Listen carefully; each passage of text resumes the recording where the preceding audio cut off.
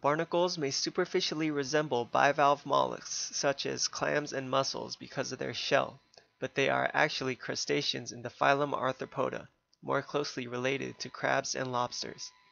They are classified under the infraclass Cirripedia, meaning curl-footed in Latin, which describes the appendages that extend out from its shell. Barnacles are commonly found on rocky shores throughout the world in various intertidal zones. Locally, they can be found on nearly all shores, including Half Moon Bay, Pescadero, and Santa Cruz. They can also be found growing on ship hulls and dock areas, and on top of other organisms such as mussels, crabs, and whales. The barnacle consists of an upside-down body inside an exoskeleton made of chitin, which is covered by several plates of calcium carbonate. Two pairs of plates located at the top can be opened to allow feeding when the tide is high enough. Cement glands are located at the bottom of the shell, anchoring the barnacle to the substrate. When the tide falls and the barnacle is exposed above water, the barnacle can close its shell to efficiently minimize water loss and protect itself from predators, allowing it to survive until the tide rises again. The barnacle is a passive suspension feeder, relying on the outside movement of water to feed. The feathery appendages shown are modified legs called cirri that function to catch and sweep plankton, small invertebrates, and food particles to the mouth for digestion. Barnacles come in several different forms. The most common type is classified under the order Cecilia, commonly known as the Acorn Barnacles. They are usually round-shaped with their shells directly cemented to the surface of rocks, ships, docks, and other organisms such as mussels, whales, and crabs. Gooseneck barnacles are classified under the order Pedunculata. They possess fleshy stalks anchoring their shell to rocks instead of having their shell directly cemented to the substrate. Gooseneck barnacles depend more on wave motion to carry food to them instead of cirri motion. Therefore, they are generally found on exposed rocky coast areas with stronger wave currents. There are also barnacles without shells, such as those of the superorder Rhizocephala, who live as parasites inside hosts such as crabs. These parasites impair the growth of the host and essentially sabotages the host's sexual organs to reproduce its own Rhizocephala offspring. Barnacles of the superorder Acrothoracica also lack a shell. They use chitinous teeth to bore into corals, mollusk shells, and carbonate rocks, utilizing them as an alternative to developing their own shell. Barnacles are subject to predation by various organisms capable of getting through their defensive shell. The whelk is capable of drilling into barnacle shells using a sharp modified tooth called a radula. Starfish can invert their stomachs into small openings of the shell, secreting enzymes to digest the barnacle from within. Sea turtles possess powerful beaks capable of crushing barnacle shells.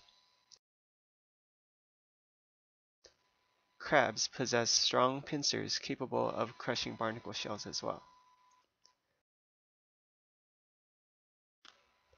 Filter-feeding organisms such as mussels and adult barnacles also feed on barnacle larvae.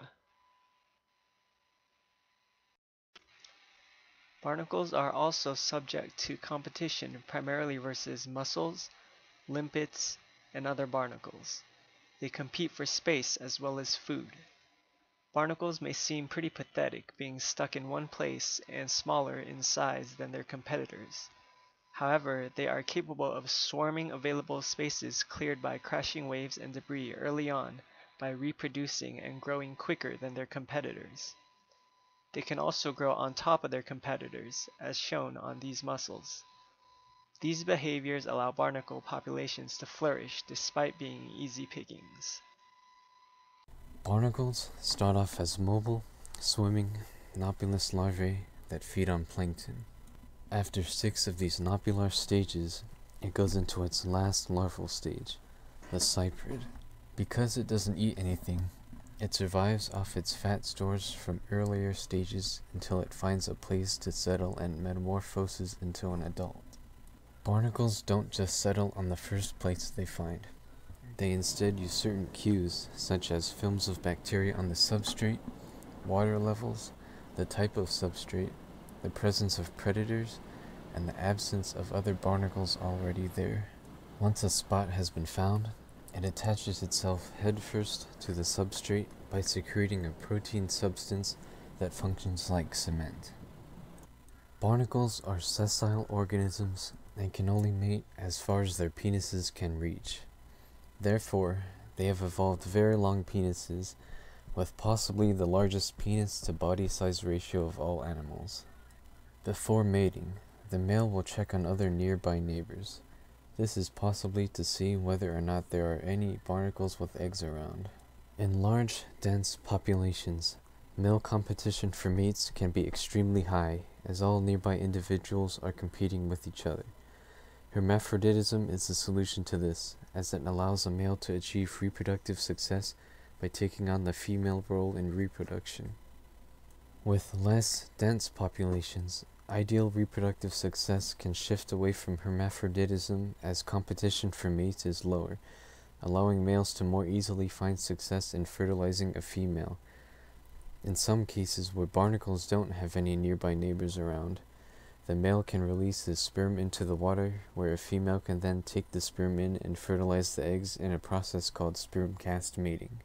This is similar to reproduction in sponges, but the one difference is that the female barnacles don't release their eggs. The goose barnacle in the red box is releasing its sperm into the water for other barnacles to receive. Barnacles are commonly known as fouling organisms, meaning they are undesired organisms that cause negative impacts to human activity. For example, barnacles growing on ship hulls increase drag for the ship, decreasing the speed and efficiency of boats. Barnacles can also grow on pipes, buoys, and docks, impeding their function and maintenance. According to a team of researchers under Dr. Gray Dixon at Duke University Marine Laboratory in Durham, North Carolina, they determined that the barnacle glue uses a similar mechanism as in human blood clotting. The enzymes used were a similar category of trypsin-like serine proteases, which is found in human blood clotting, where the enzymes create long fibers of proteins that bind to the red blood cells to create a sort of netting when congregated. There seems to be no real-life application to this glue, but could possibly be used in future research for anti-fouling that is not as toxic as it currently is. Barnacles are harvested using knives and a net from the rock faces off Costa de la Muerte, coming from the port in Galicia in northern Spain. The treacherous wave action from the sea, the tricky northwesterly winds, and jagged rock formations make it deadly to harvest these delicacies. The goose barnacles are regulated by fishing regulations imposed by the state of Galicia by mandating each fisherman to carry back no more than 6 kilograms, and that they can only be sold in state-run fish markets. They catch and handle 400,000 kilograms of goose barnacles a year, valued at 10 million euros. Barnacles are cooked simply in boiling seawater for a couple minutes, as well as eaten raw.